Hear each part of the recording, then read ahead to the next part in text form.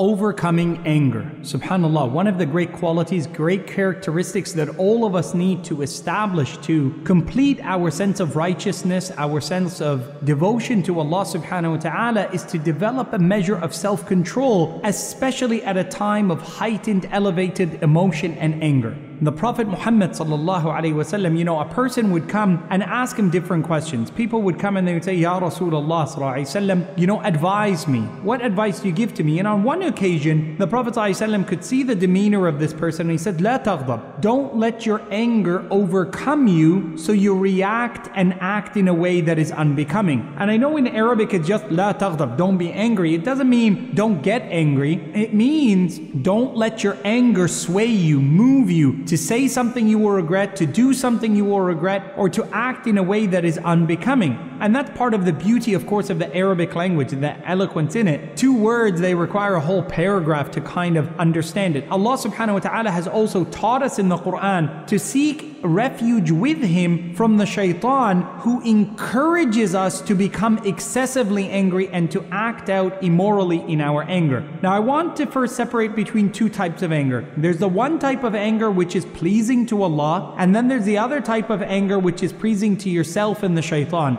The anger that is pleasing to Allah subhanahu wa ta'ala is the type of anger that is justified and is a natural human emotion that is not within our remit and control to stop ourselves from it. Allah describes Prophet Musa alayhi salam, فَلَمَّا سَكَتَ عَن مُوسَى الْغَضَبِ, when the anger that had overcome Musa because his people had begun worshipping a golden idol departed from him, and that they had returned to Allah, repented to Allah, then Allah subhanahu wa ta'ala is consoling to Musa alayhi salam. Notice that the Prophet ﷺ is also described that when he gave his khutbah al-Jumu'ah, عَلَى صَوْتُهُ وَاشْتَدَّ غَضَبُهُ, his voice would become elevated and there would be a sense of urgency and almost anger in his tone when he was commanding people to that which is right if they were straying away from the path of Allah subhanahu wa ta'ala. And being angry in a moment of time is not negligence in our relationship with Allah if it is justified for a particular reason. Now, of course, the anger that is of self-interest, the anger that is an emotional heightened state which causes us to lose control. The word ghadab in the Arabic language, it begins with that letter ghain, which is a letter that signifies the loss of something. And therefore, the word ghabi, meaning that one's brain is wiped out. Ghadab means that one's brain is clouded over, that their anger has moved over their mind to make them kind of clouded in their judgment. And therefore, people in a state of ghadab may say things, do things that of course are unbecoming and unacceptable, which they remain accountable for in front of Allah, in front of society, and in the light of our Sharia. And that's why it's not an excuse to simply say, I was angry and I said a word that was unacceptable. You have to be in charge and in command of ourselves. And that's an important teaching of the Prophet ﷺ. So notice in another authentic hadith, the Prophet ﷺ, he says, if any of you becomes angry, which is natural, a natural state of anger is, let them فَلْيَصْمُتْ, let them remain quiet, let them remain silent. Don't share words, hold yourself. It's not hold your anger, but hold your tongue while in a state of anger. Prophet ﷺ, he saw two of his companions, peace and blessings be upon him, they remain unnamed, although their names are known to the Sahaba, but to hold the dignity that we have for the Sahaba in general, they're not named to us. And in the masjid of the Prophet ﷺ, they were upset with each other and they exchanged a verbal altercation where their words were unbecoming of the masjid of the Prophet ﷺ, where their voices were raised, and even in the presence of the Prophet ﷺ. And he turned to his Sahaba and he said, إِنِّي لَأَعْلَمُ كَلِمَةً, I know of a word that if these people were to speak it, لَذَهَبَ عَنْهُمْ, that which has increased their anger to this level, made them lose their control over themselves, would depart. أَلَا وَهُوَ الشَّيْطَانِ أَعُوذُ بِاللَّهِ مِنَ الشَّيْطَانِ الرَّجِيمِ. And therefore, how do you protect yourself from going overboard because of your anger? It is by you remembering that Allah subhanahu wa ta'ala has asked us to protect ourselves from the shaitan. And therefore you must, and I must, ask Allah to protect us from anger. Number 4 that's really important is to seek and to hear the advice of the Prophet Muhammad sallallahu alaihi wasallam. Where the Prophet sallallahu alaihi wasallam, he tells us that if you're angry and you're standing, sit down. And that's to limit your physical disturbance to others. Because if you're angry and you're moving around, it's better for you to sit. And if you're sitting down, lay down. SubhanAllah, I remember asking my teacher, well, what if I'm laying down? What do I do now? He said, well, get up and walk away. It's not about you can't stand, it's that you leave the place. So if you find yourself in a state of agitation, the example of the Prophet ﷺ is to change your physical state, change your place of disturbance, move away from those who have wronged you. Know that you can make a mistake and I can make a mistake if we remain in that same vicinity. Another powerful incident in the life of the Prophet ﷺ, as he was sitting with his best friend Abu Bakr as-Siddiq radiallahu anhu wa sallallahu alayhi wa sallam, a man who was vile and angry and full of hatred came and abused the Prophet ﷺ. And these are the early days of Mecca. فَسَبَّ النَّبِيَّ صَلَّى اللَّهُ عَلَيْهِ وسلم. He abused him with vulgar words. Abu Bakr radiallahu anhu, he became angry. How could this man say it? But he didn't say anything. The Prophet ﷺ didn't make any movement or reaction. The Prophet simply smiled and ignored the man. The man left and came back and abused the Prophet ﷺ, abused Abu Bakr again radiallahu anhu sallallahu alayhi wasallam. Abu Bakr is holding him. Third time he left and came back, and then Abu Bakr radda alayhi bimithli ma qal. Abu Bakr says, I responded to this vile man with the same words he had used. I didn't add to it.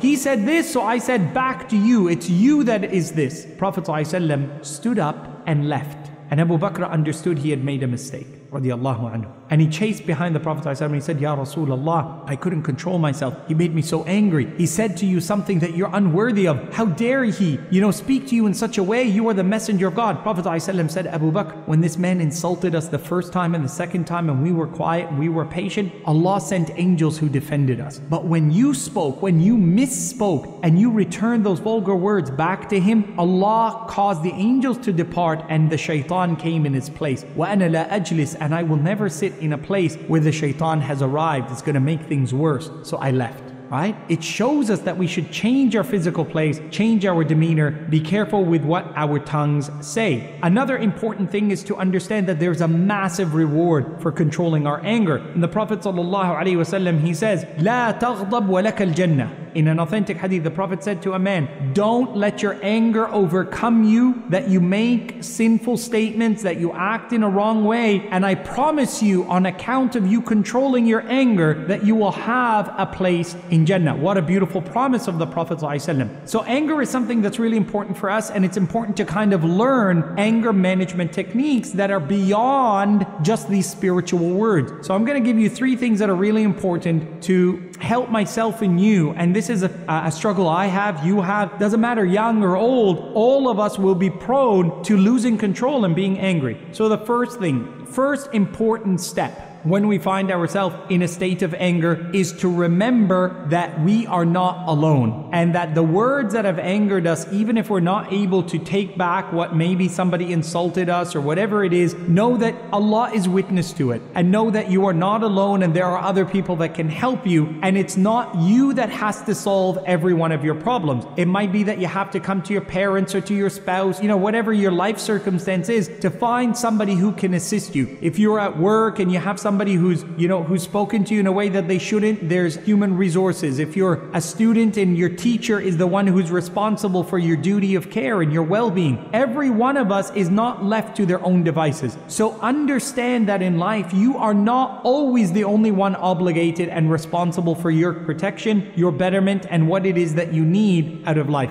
Number 2, and I think extremely also important, is to understand that we must submit ourselves at times to the concept that maybe we have wronged someone, and this is a way of Allah subhanahu wa ta'ala cleansing our state and de-stressing us. And know that nobody is ever brought into disrepute with Allah subhanahu wa ta'ala without Allah's knowledge. So I want you to begin to understand, well, listen, I'm in this moment of anger, and there were other moments when I made other people angry, and I need to now control myself in the way that I wanted other people to be controlled in their return and their response to me. So put yourself in other people's shoes, put yourself in other people's perspective, and put yourself in other people's circumstances. And number 3, learn that with anger we can actually go completely off the rails, and we can derail ourselves from any productivity. And if anger is something that is found in our homes and in our habits and in our lifestyles, you will never be from those who find ease and comfort and fidelity and love in it. For those of us who, mashallah, for my young brothers and sisters, I want you to consider that of the biggest biggest obstacles for myself as I was growing up was